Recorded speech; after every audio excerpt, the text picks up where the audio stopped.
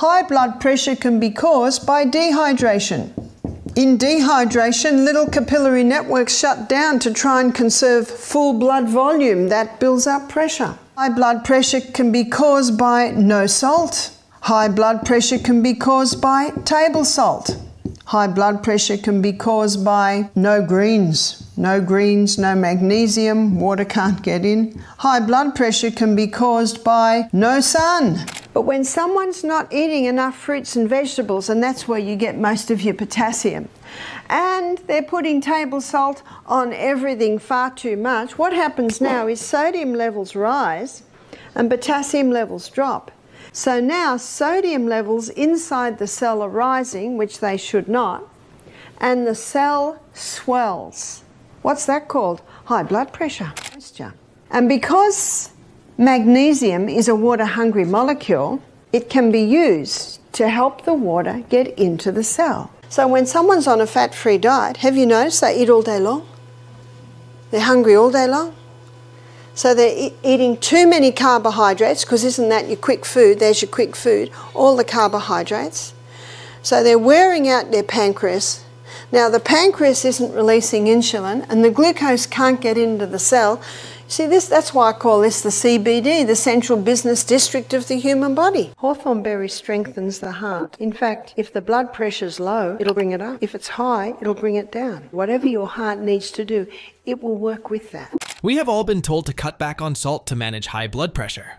But what if I told you that salt isn't the real enemy? Barbara O'Neill's mind-blowing discoveries about high blood pressure and its triggers will leave you questioning everything you know about blood pressure. Watch this video until the end to uncover Barbara O'Neill's groundbreaking facts about high blood pressure and how to control it naturally. Risks of high blood pressure. High blood pressure, or hypertension, if left untreated, can cause a lot of serious health conditions like heart attack, kidney disease, or stroke. Having almost no symptoms, high blood pressure can silently attack your heart and leave you defenseless. According to the CDC, about 45% of US adults have hypertension, but many are unaware of it until they experience severe health consequences. While many doctors claim that high blood pressure is caused by high salt intake, this is not entirely true. Today, salt is highly industrialized and processed, making it a poor choice for a healthy lifestyle. The processing and industrialization rob it of essential nutrients and minerals, leaving it with only sodium and chloride. Instead, using natural sea salt, Celtic salt, or Himalayan salt is necessary to maintain your blood pressure, according to Barbara O'Neill's discoveries. But that's not the only reason. There are a variety of factors that contribute to high blood pressure. Table salt has 2 minerals. Yes, it is true that table salt will help the blood pressure to go up because it causes a mineral imbalance in and out of the cell. Barbara O'Neill has made a shocking discovery about the real reason behind high blood pressure that even doctors don't know of or don't want to share with the public. But Barbara O'Neill didn't hold back from unveiling these secrets to help you live a healthy and risk-free life. According to her, high blood pressure can be caused by dehydration, mineral imbalance, vitamin D deficiency, lack of natural salt and exercise, a low-fat diet, and insulin issues. So the body looks at this, the water can't get in, the minerals can't get in, the glucose can't get in, and so now the body says, well, looks like we're going to have to do our last resort. Let's just force it into the cell. What's that called? High blood pressure. This is all thanks to Barbara O'Neill, who not only revealed these secrets about high blood pressure, but also discussed how we can cure it naturally. Before we dive deep into the natural cures, let's explore the reasons behind high blood pressure in detail. When your body doesn't get enough water, or according to its requirements, your blood thickens, resulting in fluctuations in blood pressure. It also leads to vasopressin secretion. Vasopressin is a hormone that is released when there is an excessive amount of sodium in the blood. If there is a high amount of vasopressin, your blood vessels can get compressed, resulting in high blood pressure. This occurs only when you don't drink enough water. Barbara O'Neill says when you lose too much fluid and don't drink water to compensate for it, your body starts drawing out water from the cells, causing them to shrink. This condition can lead to chronic conditions like high blood pressure and insulin resistance.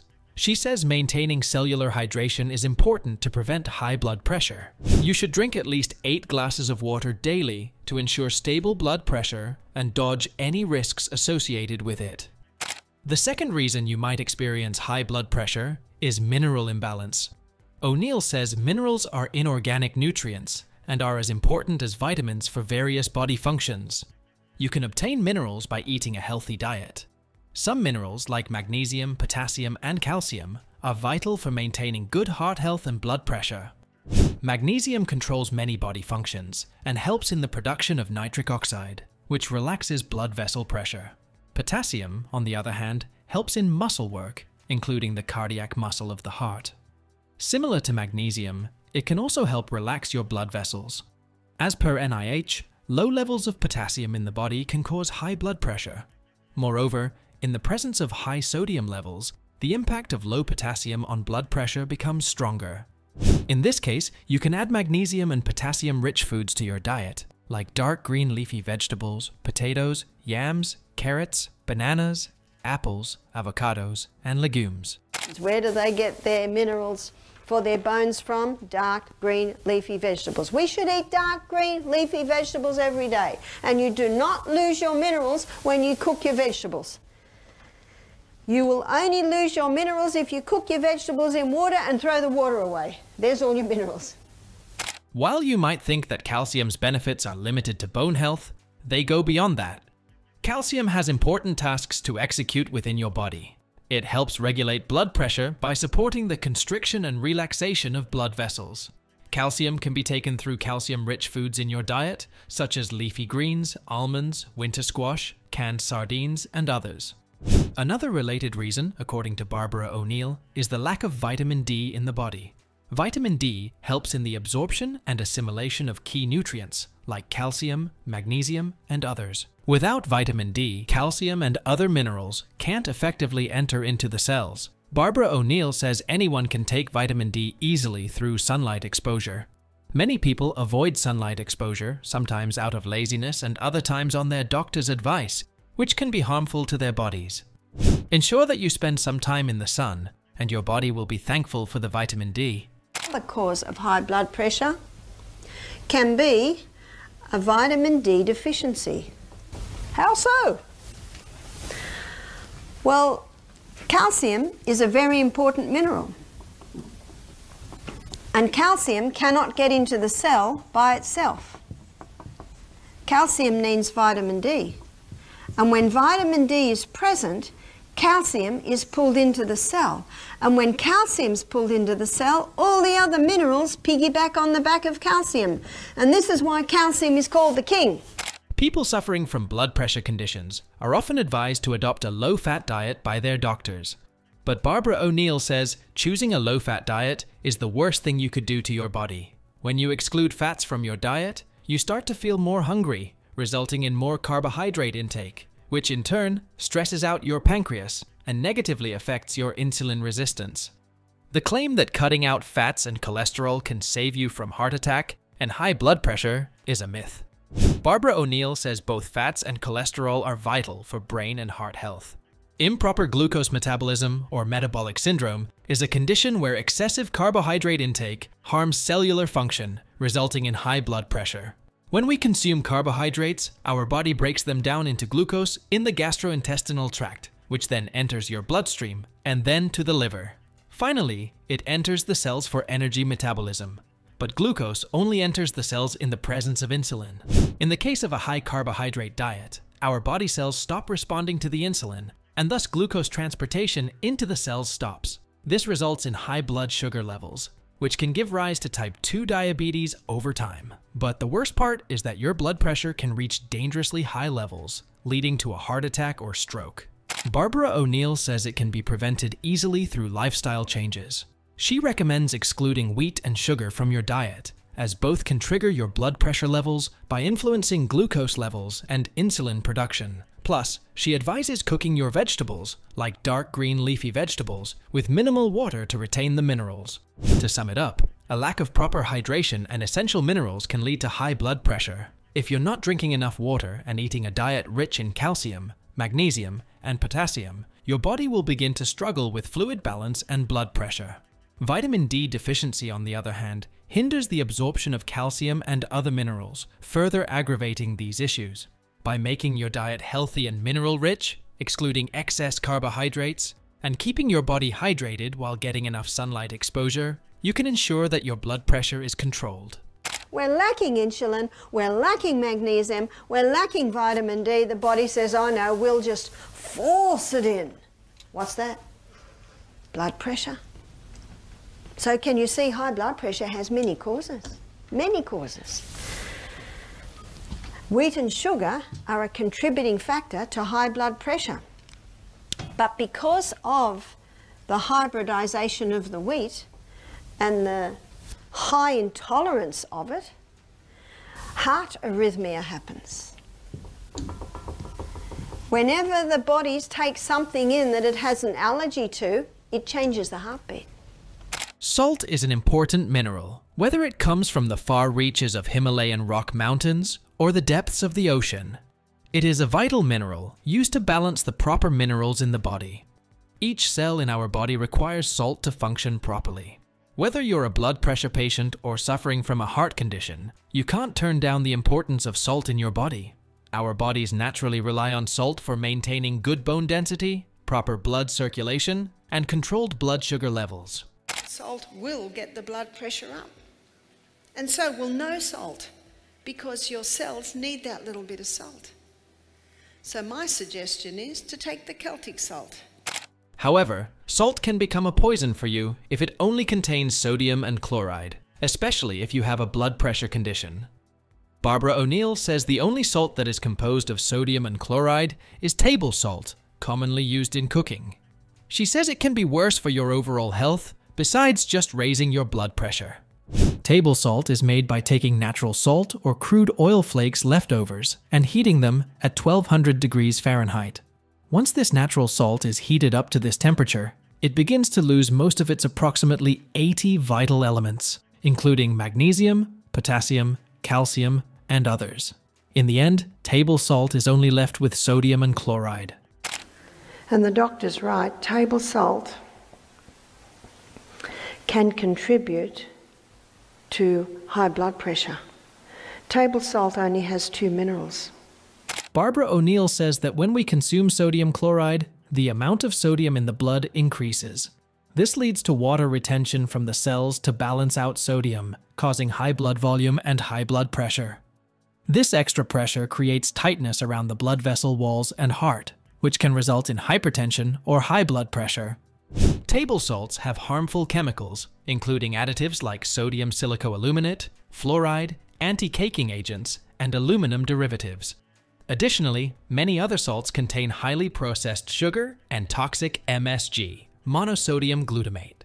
But what's up with the color of this table salt? Did you know that naturally occurring salts don't usually have a white color? Table salts are made white through bleaching. That's exactly why Barbara O'Neill has discouraged the use of table salt, even if you aren't a high blood pressure patient. On the other hand, naturally occurring salts like Celtic salt, Himalayan salt, or other sea salts can be beneficial for your overall health. Barbara O'Neill recommends switching to Celtic sea salt for better mineral intake. Celtic sea salt contains up to 82 minerals, including magnesium, potassium, and trace amounts of iodine. Additionally, Celtic salt contains 3 types of magnesium: magnesium chloride, magnesium bromide, and magnesium sulfate, making it the best choice for cellular hydration, as magnesium is a water-hungry molecule and helps in the absorption of water into the cells. But the beauty of the Celtic salt is that it contains 3 magnesiums. It contains magnesium bromide, it contains magnesium sulfate, and it contains magnesium chloride. O'Neill says these minerals are vital for keeping the correct balance of electrolytes in the body. Moreover, Celtic salt has a perfect balance of sodium and potassium. Potassium prevents the harmful effects of sodium in the body by triggering the excretion of sodium through urine. This balance is important to maintain normal blood pressure levels. Dr. Lilangri, he's a French doctor, he's written a whole book on salt. He said, we have no problems with salt in France because he said in France we have hand-harvested sea salt. It's called Celtic salt. And Celtic salt has 82 minerals. He said, when I get someone with high blood pressure, I put them on Celtic salt because it brings the proper mineral balance in. If someone's used to no salt, they should start slowly. Exercise, specifically high-intensity interval training, a HIIT, is another effective way to keep your blood pressure at normal levels.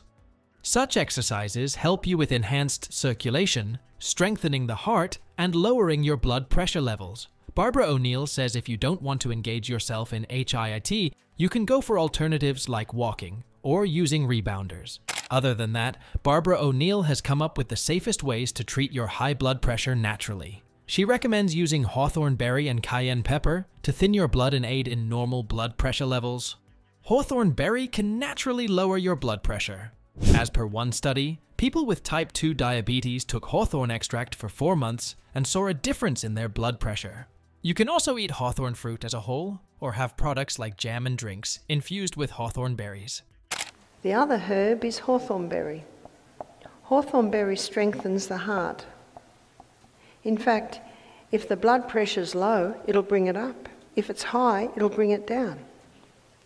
Cayenne pepper powder can also serve as a remarkable way to thin out your blood, dilate the blood vessels, and strengthen the arterial walls. Capsaicin, present in the cayenne pepper, is the main ingredient that reduces hypertension by relaxing the blood vessels, according to lab research. You can have 1 teaspoon of cayenne pepper powder mixed in a glass of water. Cayenne pepper also dilates the blood vessels. So with dilating the blood vessels, you get a more effective and efficient flow of blood through the whole body. Barbara O'Neill says normalizing blood pressure takes months, but keeping up with a consistent healthy routine, including exercise, sunlight exposure, hydration, use of natural salts, natural remedies, and healthy diets, including healthy fats, will pay off and help you in the long run.